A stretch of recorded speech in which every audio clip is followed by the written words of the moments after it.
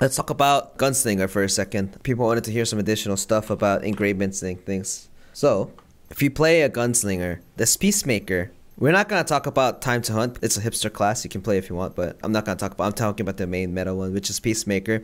Peacemaker engravement itself, jack of all trades engravement, gives a lot at 5 notes, which is only measly 5 notes. You get a bunch of stuff. So most Gunslingers go 1 on Peacemaker. In the NA server, I guess your goal is to get something like Hitmaster if an attack is not head or back. What is head or back? Sometimes if you highlight your skill, it specifies that if it's a hit attack or a back attack. And if you notice here, Gunslinger shotgun skills are also back attack. But if you enable this tripod here, which I'm going to talk about tripods a little bit later, the Hitmaster actually applies into all Gunslinger skills. That's why everyone goes Hitmaster. So in the beginning, what kind of engravements you would go for, which is not Grudge and Curse Stall. Grudge and Curse Stall is always recommended by almost every single class. It's just that it is a bit expensive, or the penalty might be too high for some of the newbies.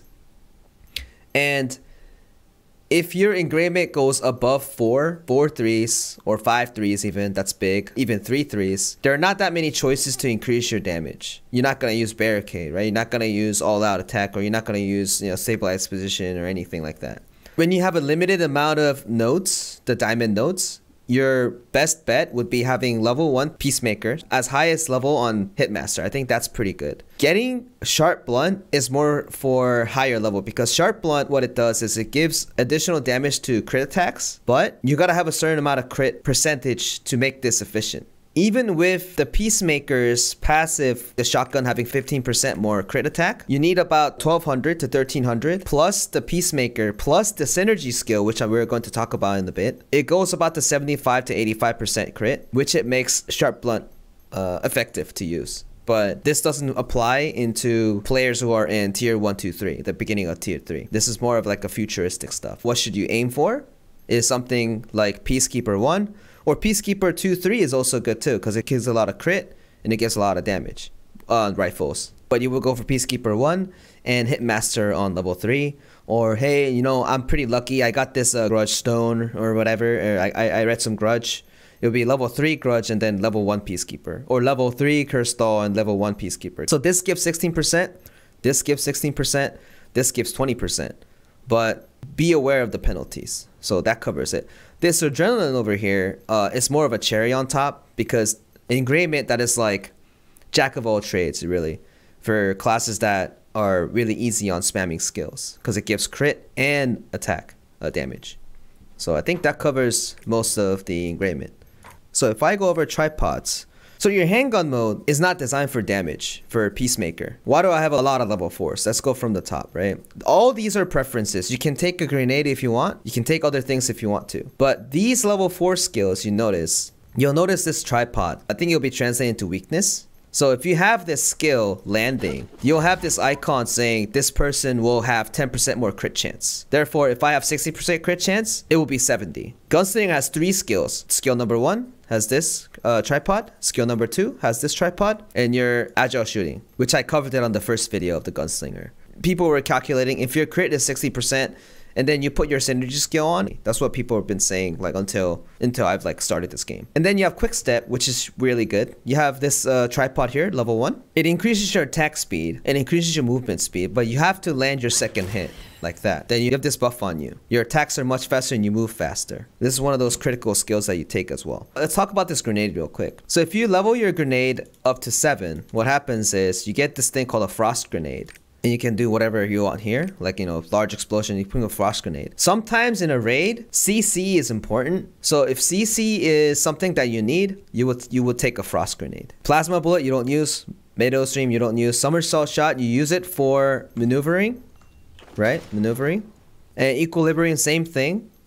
Deathfire, so you notice at the first tripod, the reason why you have this is because if you use this, you're in super armor. So sometimes when you get hit, you guys notice you get jump all the way back and just fall down, right? If you have this enabled, what happens is you don't get fallen back. So if you can react to it fast enough, you're not gonna be knocked back and then get comboed into death.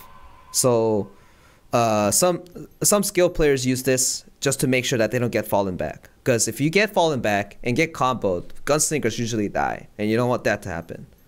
So usually you would use a super armor, and then maybe like space away or something like that. And then you have the agile shooting, obviously with the Oni at level 4. And Peacekeeper at level 4. Usually without the level 4, what happens is she just stands still. You can't counter with this. This is too bad, right? You have to walk on front of them and try to counter. It's much easier if you enable this tripod and dash forward with it. I have Rain of Bullet at level 7. You don't need to have it like this. I just have it like this because my tripod is level 5 and 4 because I was just lucky with it. It just does more damage at the back. If all my skills are in cooldown, I can just use this. You know, you can always take down to 1 and maybe level up agile shooting to have additional movement because it increases movement or increases like dodge rate and etc. You can level up something like quick step to add another super armor. The choice is like up to you. So if you have limited skill points, you would get level 4 of these critical skills first and then work on your shotguns and rifles. The reason why the handguns talks are really longer because this is where like all the preferences are. Shotgun and rifles is set in stone. You don't do anything else. For example, you don't use this at all. It's shit. You have the shotgun fire. You have the skill that I've explained before. It removes the head and back attack, increases the crit rate, and increases the damage. This is why Gunslingers are a little bit more OP compared to Deadeye because it increases the damage and removes the back attack. So Gunslingers are not reliant on back attack anymore. So it doesn't require additional mechanical skills for you to do enough damage. So for Gunslinger, let's say if I go to shotgun, I can hit it here and still do the same damage, or I can hit it at the back and still do the damage.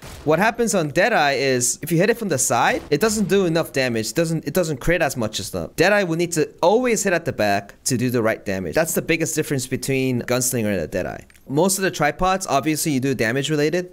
So this is damage related, and damage related. All skills mostly should be damage related to increase your damage. This one I would just put down on cooldown because this also counts as a counter. This is count as a counter as well, but it's a little bit slower. So if you're skilled enough, you can actually counter stuff with it. Now you have the second shotgun skill, which is at max again. The damage related, they're all damage related. And this is also damage related as well. If you switched into the second tripod, it's pretty good on Chaos Dungeons because it circles around you. So it does all that attack. It's good for Chaos Dungeons. Now, if you go to rifles, this rifle, some people use it, but I don't prefer it because the second rifle also has a super armor. Gunslinger has a lot of super armors, and that's why she's able to maneuver a lot of stuff.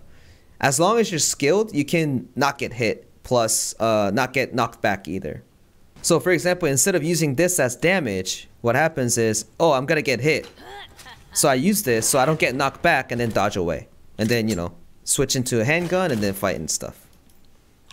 You don't level this up if you don't have enough skill points, by the way, because you don't want to go for utilities first. You want to go for damage first. So let's talk about the rifles again. You have the tripod 1 to make it into not super armor, but you get hit, but it's not, the skills are not going to be canceled, but you can get knocked back. And then you have these two skills, which is also damage related. As you notice here, this particular tripod increases in damage when monsters are under 50% the total HP. So what does that mean? You would use rifles more if Guardian's HP is below 50%. So in the beginning, Gunslinger tend to prioritize shotgun first and then prioritize rifles later because it will do more damage. It's this plus the Peacemaker's engravement. Rifle skill will do 10% more damage when they're under 50%. So this stacks up. That's why it does a lot. That's why it does a shit ton of damage at the end game when the boss's HP are getting lower and lower. And now you have focus shot, same thing. Fast aim, and then you have double tap, which it increases the damage on your last fire bullet. The choice between these two, if you don't have a legendary Galewind, or if you don't have high swiftness, you need to go on the other tripod. Let me show you the difference. So if I go to this tripod, what happens is if I fire it, you fire it twice. The reason why I have this one is because it just does more damage in the end. Because it fires it 3 times, and then it fires the last one, which increases the damage even more.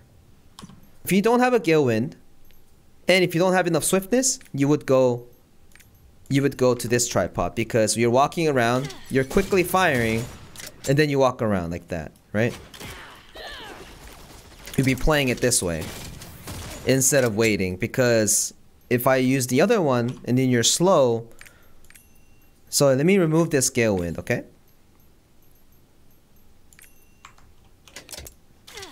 You'd be much slow. Look at that. Look how slow it is. You'd be getting hit. So going to target down now. Target down is one of the best skills you have because you can actually control where you can hit. Like that, right? It's very simple. Fast aiming, you know, you have 4 hits instead of 3, and then you just do damage way more. And then for awakening, no one uses this one. People uses the other one because it's easier to land, faster, and it also does stagger. This one does more damage, but don't really, it's not a, unless you're like, you know, feel like high nooning, you can use it too. I think that covers all the skills and details and tripods and stuff.